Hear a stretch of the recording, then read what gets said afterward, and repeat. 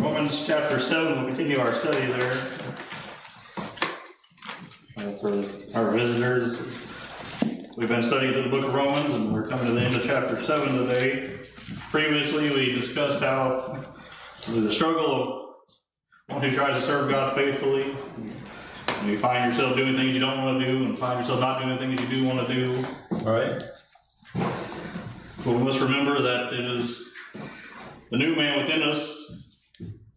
He desires to serve God, but that old man that remains, that sinful nature, if you will, it desires still to follow sin and wickedness. Right.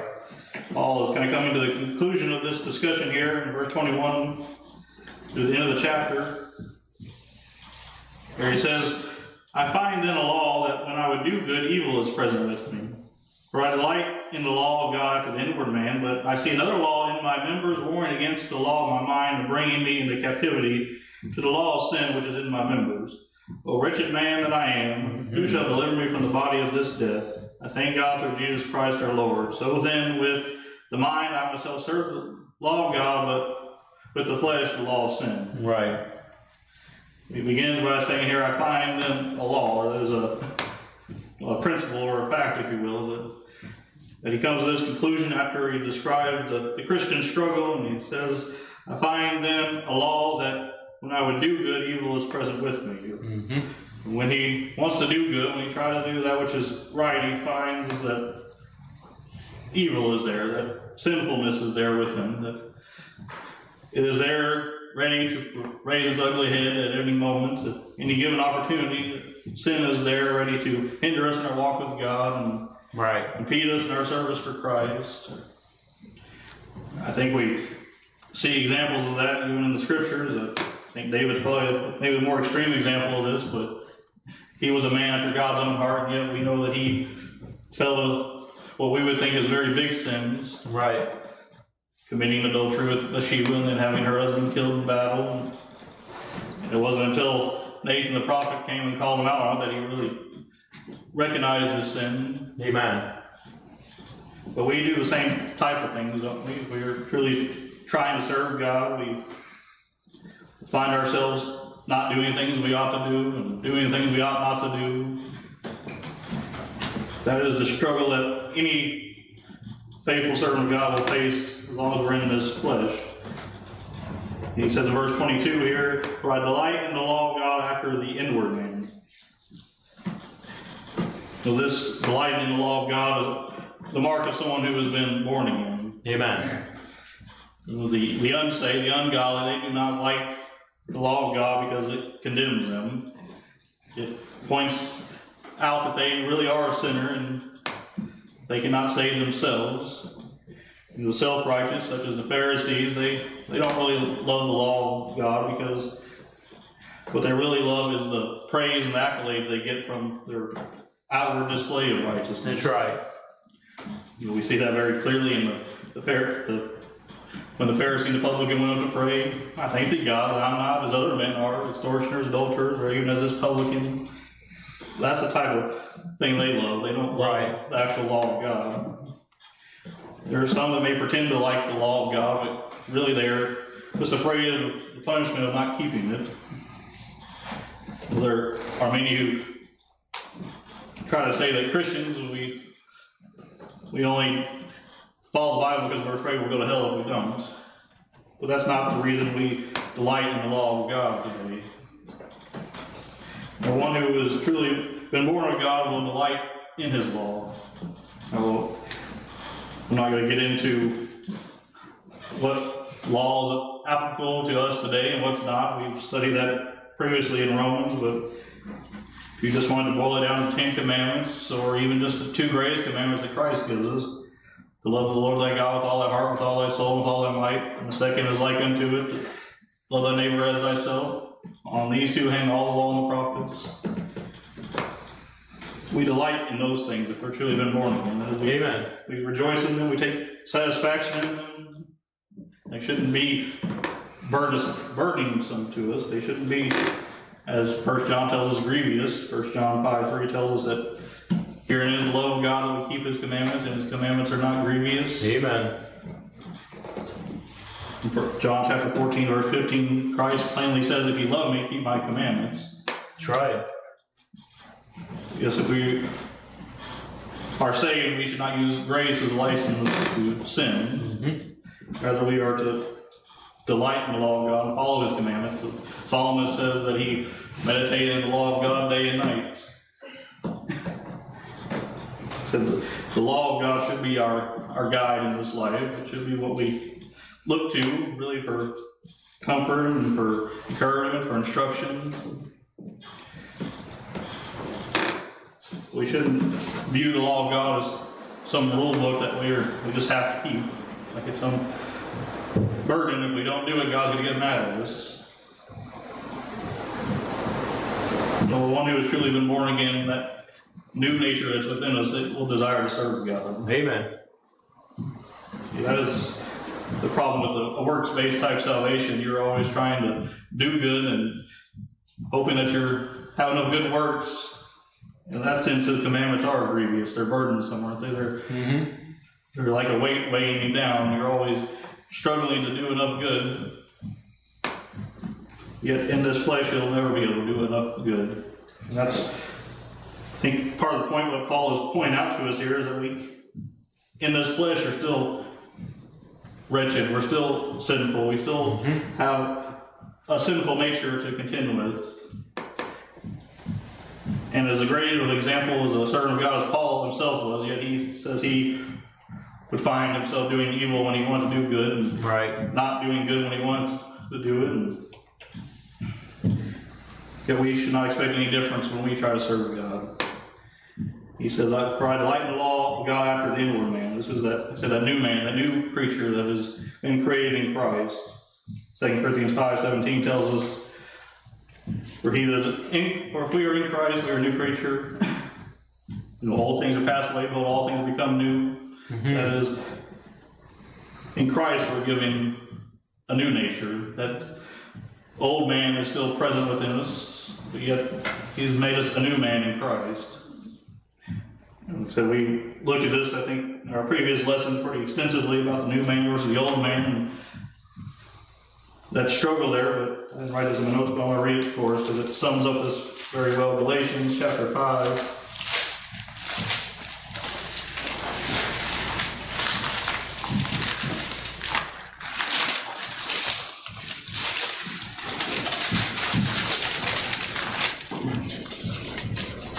Galatians 5, verse 17. Here again, Paul writes, for the flesh lusts against the spirit, and the spirit against the flesh, and these are contrary the one to the other, so that you cannot do the things that you would. Amen.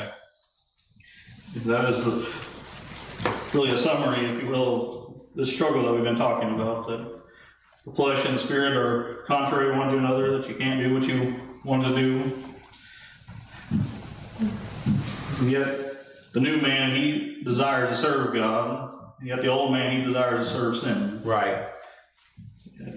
Which one we feed the most is usually the one we're going to let win the fight, if you will. The one we give the most attention to is the one that is going to prevail in our lives. Verse 23 will continue on here. He says, but I see another law in my members. That's not the law of God, but rather a law of sin, if you will, as he calls it later on here. He says he sees that in his members, or in his body, that's what members is, warring against the law of my mind. Well, these two laws, if you will, these two natures, the one desiring to serve sin, the one desiring to serve God, they are warring against one another. Because the word warring implies that they're fighting with the intention to destroy one another. That the sinful nature desires to destroy the new nature that's within us. Amen. The new nature has a desire to get rid of that sinful nature that's within us. As Galatians said, they're contrary one to another. They're warring against one another. They're constantly fighting against each other. That is why Christ tells us in the Gospels to pray that you enter not into temptation. The spirit is willing, but the flesh is weak. Right. That spirit, or the new man, he is willing to serve God. He desires to serve God, but our flesh is oftentimes prone to sin. And that is this warring against one another that we see here. It says, in bringing me into captivity to the law of sin which is in my members. In this body of flesh, we are still, if you will, captive to sin. We are still, in a sense, entangled with sin. And until this body is made perfect, then it will continue to sin. Right. Until we are given that new body and that we're fully delivered from sin in Christ, then we will, until then, we will experience the struggle with sin. Because the new man has such a desire to serve God, that's why he describes it as a captivity, because he can't freely do what he wants to do.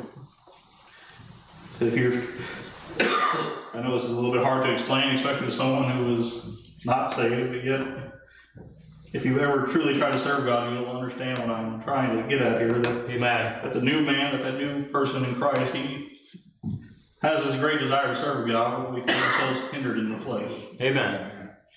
That's why he describes it as a captivity here, because that new man has no desire for sin. In fact, 1 John tells us that he cannot sin because he was born of God. It's like an imprisonment almost to the new man, because it can't free itself of that sin yet. As much as we would like to completely rid ourselves of sin in this life, we're not going to until this flesh is perfected. I want us to go on to verse 24, though. Here Paul exclaims, "O wretched man that I am." Well, our condition is wretched, it's miserable, it's full of sorrows, if you will. It's not that we are relatively good and just need some improvement. We are fully, in our sinful nature, wicked and vile inside of God. And yet God was pleased in Christ to save us, that he was pleased to bestow his grace upon us, and yet, even though we still sin against him, he sees us in the person of Christ. But we still, in this life, sin and fall to temptation, and yet, when we stand before God, he will see us in the person of Christ. And we will be, as Ephesians chapter 1 says, accepted in the beloved. Amen. No, don't fool yourself into thinking that you're a pretty good person. That's what the Pharisees thought of themselves. Outside of Christ, we are a most wretched and vile person. Yet in Christ, we can be acceptable inside of God. We can be really righteous in the sight of God. But in ourselves, our righteousness is as good as filthy rags, as it says. "O wretched man I am, who shall deliver me from the body of this death?" Here, almost in despair, he cries out, "Who shall deliver me from this body, or the body of this death?" Amen. Paul has come to this realization here of his sinfulness that he still has within him, and he has a desire to be delivered from this body. I don't think Paul was wishing death upon himself or anything like that, but he was wishing to just be free from sin. If we were rightly serving God, I think we should have some level of that same type of desire. We would just be delivered from our sinful state, from this flesh that we abide in, that we live in. It is certainly a body of death. We see the effects of sin and death upon it every day. It dies a little more every day, when one day it will cease to exist. It's really a constant reminder of the sin that remains within us, between the sickness and pains and aches and the other ailments that it has. It gets older and weaker and feebler. It is rightly described as a body of death. Amen. It is the point when a man wants to die, after this, the judgment. There you go. But one day we will be delivered from this. That's what Paul, he cries out here, "Who shall deliver me from the body of this death?" It's not that we're going to be continuing on forever in this body, not if we're saved at least. If we have truly been born again, we will one day put aside this flesh. Amen. Put aside the sinful nature that's in us. We will Right. put aside all those things. And he tells us how in verse 25. He says, I thank God through Jesus Christ our Lord. It's through Christ that we will be delivered. It's in him when he returns and he gives us a new body. That is when this will be completely fulfilled. Philippians chapter 3 tells us that he will change our vile bodies into a body like unto his glorious body. Amen. Let's turn over to 1 Corinthians 15. Let's read this. I'm sure it's fairly familiar verses for most of us.